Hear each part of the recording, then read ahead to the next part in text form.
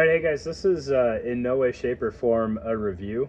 It's more of something to drive a discussion, and I want to know if I'm kind of crazy in this idea. All right, so a lot of ultralight bags have kind of the same general layout.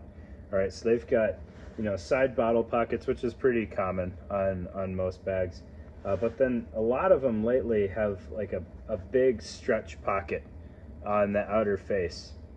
All right, and I have found this design really appealing, but I haven't found a bag that is kind of geared toward military use that fits that functionality. All right, there's a lot of bags that have bottle pockets, but they're not very generous a lot of times.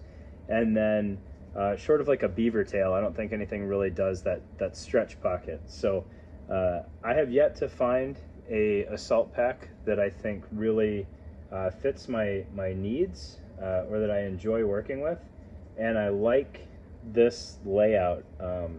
So if I got any crabby boys that watch this video, let me know what you think, because I'm trying to find somebody that'll make it for us.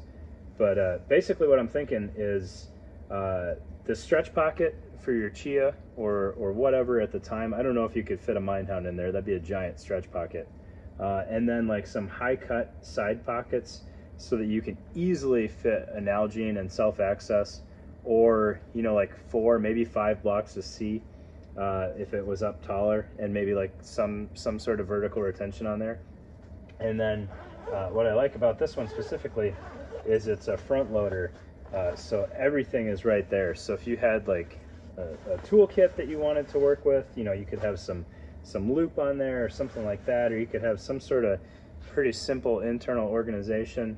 But that's kind of what I'm thinking, and it's been in my mind a lot. So I'm curious if anybody else finds that appealing.